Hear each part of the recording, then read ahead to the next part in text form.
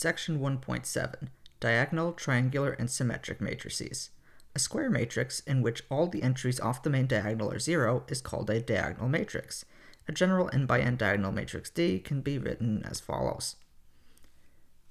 A diagonal matrix is invertible if and only if all its diagonal entries are non-zero. In this case, the inverse of the diagonal matrix D is given right over here. Notice all we did was take the entries along the main diagonal and put them in the denominator. We basically took the reciprocals, so just take 1 over each of them.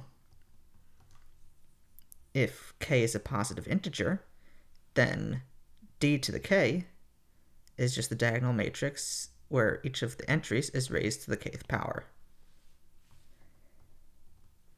This should make sense because when you multiply, each of these matrices, if you were to, let's say, take 2 of them and put them side by side, then the zeros would cancel out so many different entries, and when you're writing out the product for each of the rows and columns, all you'd really have left is the diagonals being multiplied by each other. As an example, how about we compute a inverse a to the 5th and a to the minus 5 for this matrix right over here. So we could do a inverse first. All we have to do is just take the reciprocal of each of the entries on the main diagonal. So 1 over 1 stays 1, and then we keep the zeros. Minus 3 becomes minus 1/3, and 2 becomes a half. A to the 5th, we'll just take each of the diagonals, raise it to the 5th power. 1 to the 5th stays 1, and then negative 3 to the 5th becomes negative 243, and 2 to the 5th is just 32. So pretty easy to take powers of diagonal matrices. A to the minus 5th, going to be pretty similar. We'll just, again, have that 1. And then we'll have negative 1 over 243 and 1 over 32.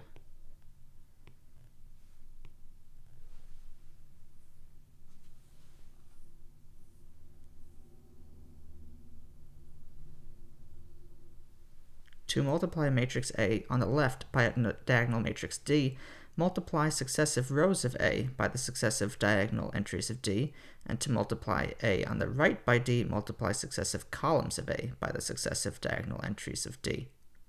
So all we have to do is basically scale the rows or columns when multiplying by diagonal matrices. We'll scale the rows and columns of the matrix that we're multiplying the diagonal by. A square matrix in which all the entries above the main diagonal are 0 is called lower triangular, and a square matrix in which all the entries below the main diagonal are 0 is called upper triangular. A matrix that is either upper triangular or lower triangular is called triangular. So it doesn't have to be both. Both would be diagonal. So let's just write the general 4x4 upper and lower triangular matrices. How about let's see, we'll do the upper one first. So that means that we're looking at entries below the main diagonal to be 0. Okay, so I'll write A11, A12, A13, and A14. Because it's 4x4, so I only have 4 columns. Then I should have a 0 under here. My next diagonal be A22, then A23, A24 for my second row, and then my third row I get another 0. And for my fourth row I get another 0. Notice here's my main diagonal, and all of the entries that are below it are 0. So really the only meat of this matrix is the upper part. So we call it upper triangular.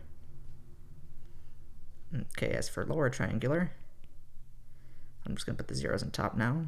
Pretty similar. So we get 3 on the top.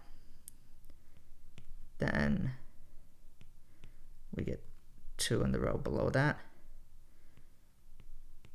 And then we get 1. And then this entire row has entries that don't have to be 0. Okay, so that would be lower triangular because the bulk of that matrix, the non-zero entries, are on the lower part.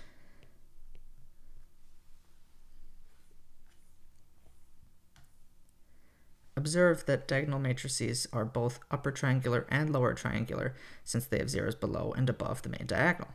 Observe also that a square matrix in row echelon form is upper triangular since it has zeros below the main diagonal. Remember, we have all those leading 1s, and then underneath is all zeros. So it automatically becomes upper triangular.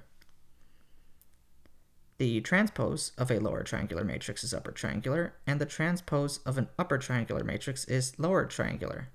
Should make sense. You interchange the rows and columns, so lower becomes upper, upper becomes lower. The product of lower triangular matrices is lower triangular, and the product of upper triangular matrices is upper triangular. Should also make sense. The zeros in the bottom will cancel off when you multiply. A triangular matrix is invertible if and only if its diagonal entries are all non-zero. The inverse of an invertible lower triangular matrix is lower triangular, and the inverse of an invertible upper triangular matrix is upper triangular. These 2 points should kind of make sense. If you had all of the diagonal, and if you had some of the diagonal entries equal to 0, then you wouldn't be able to put it into reduced row echelon form. You wouldn't be able to get leading 1s over there. We won't prove that, but we will take it for granted. So let's consider the upper triangular matrices A and B. What can we say about A inverse, B inverse, AB, and BA? Well, how about we... Well, it looks like we have non-zero entries in the main diagonal, so it looks like A is invertible.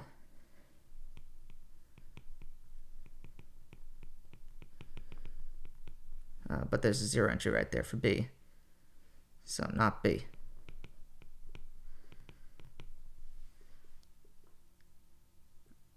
Let's see. A is upper triangular, so that means A inverse is upper triangular. It also means that if we take A and multiply it by B, then that'll be upper triangular. So we could say A inverse AB and BA are upper triangular.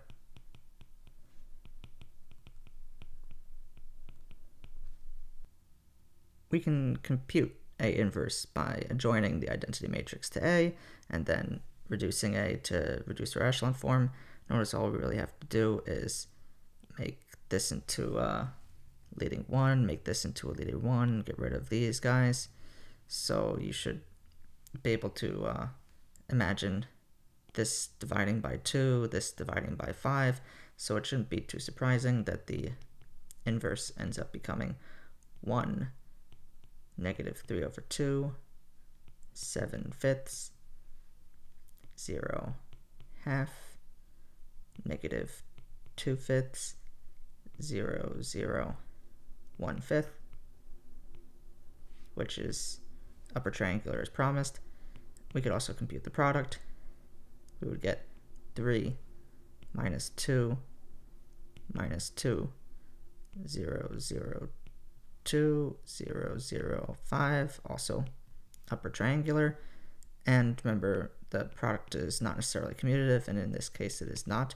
If we take the product with BA instead of AB, then we get 3, 5, minus 1, 0, 0, minus 5, 0, 0, 5, which, although it is not the same as AB, is still upper triangular.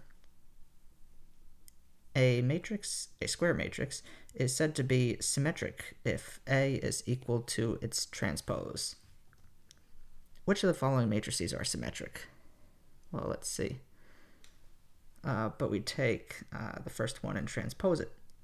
So I'll take 7 minus 3 minus 3, 5, and I will transpose that, interchange the rows and columns, and I will get, let's see, 7 minus 3 could become my first column, and then minus 3, 5 becomes my second column. Oh, well, that's equal. So that first one is definitely symmetric. Let's look at the second one. 1, 4, 5, 4 minus 3, 0, 5, 0, 7. We'll transpose that. And how about again, I'll take that first row, make that my first column. Second row, second column. And third row, third column. And again, no change. All right, so that's symmetric too. Let's look at the last one.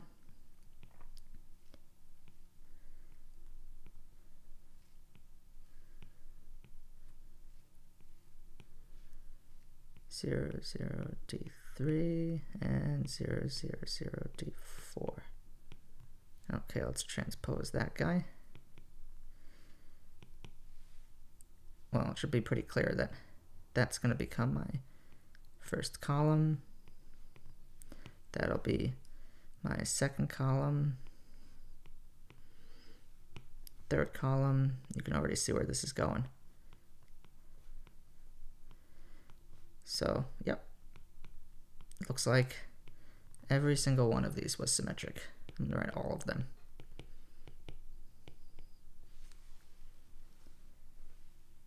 Notice this is just the general 4x4 diagonal.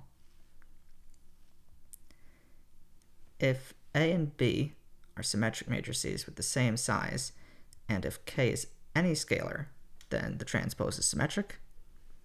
A plus B and A minus B are symmetric, and KA is symmetric. And it should make sense that if A is symmetric, its transpose would be like that. That's the whole point, right? The product of two symmetric matrices is symmetric if and only if the matrices commute. To prove this, let's let A and B be symmetric matrices the same size. Then the transpose of the product, remember, is the product of the transposes in the reverse order. But they're both symmetric, so that means that that's just BA. So AB transpose is BA. So that means that this thing can only equal AB if AB equals BA, which means that it's the same thing as just saying that A and B commute.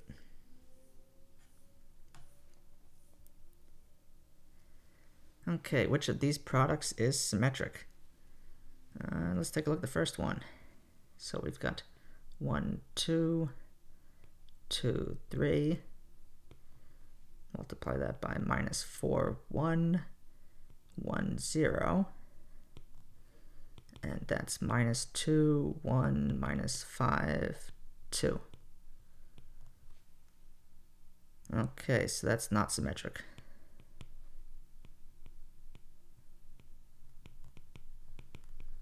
Because if you take minus 2, 1, then you get a 1 over there when you put the 1 down there. All right, how about we look at the next product? 1, 2, 2, 3.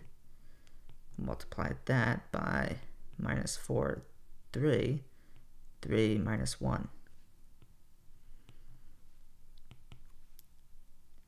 Okay, so I get 2, 1, 1, 3.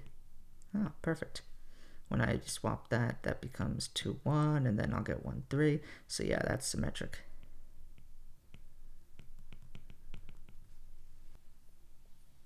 Notice this matrix symmetric, this matrix symmetric, this matrix, well, same. This one is also symmetric, but we multiplied by this symmetric matrix and we did not get one that was symmetric, and we multiplied by this symmetric matrix and we got one that was. So you have to be a little bit careful. Just because you multiply symmetric matrices doesn't necessarily mean that you get a symmetric matrix. Doesn't mean that you don't get one either.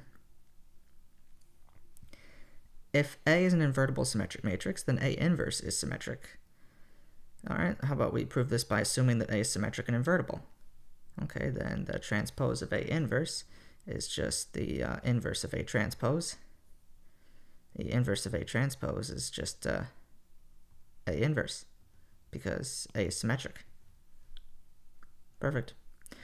So A inverse must be symmetric. If A is an invertible matrix, then AA transpose and A transpose A are also invertible. Since A is invertible, so is A transpose, as we've seen. Thus, AA transpose and A transpose A are invertible since they're the products of invertible matrices. In fact, if A is an n by n matrix, then A transpose is an n by n matrix, so the products AA transpose and A transpose A are both square matrices. The matrix AA transpose has size m cross n by m, and the matrix A transpose A has size n by n.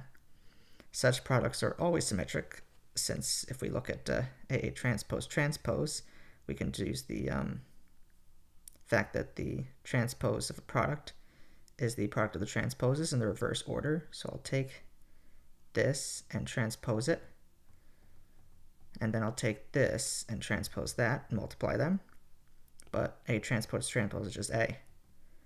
So the transpose of A transpose is just A transpose. Okay, so it equals symmetric, it equals transpose. And similarly, A transpose, again, just take the product, reverse the order, and then these transposes cancel and you just get A. Let's compute A transpose A and A transpose for this 2 by 3 matrix just to show you that this is true. So I'll take A transpose A, and I get 1, 3, minus 2, 0, 4, minus 5 when I take the transpose.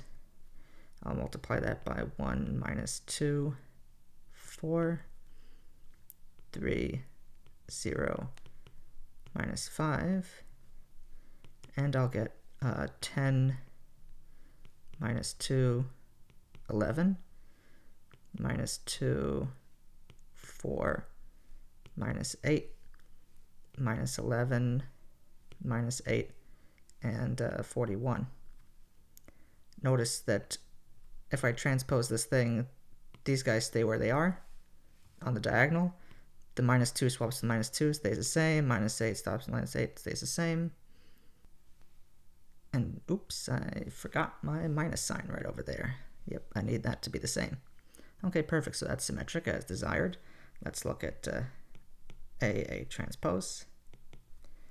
So that's 1, minus 2, 4, 3, 0, minus 5, and we'll multiply that by 1, 3, minus 2, 0, 4, minus 5,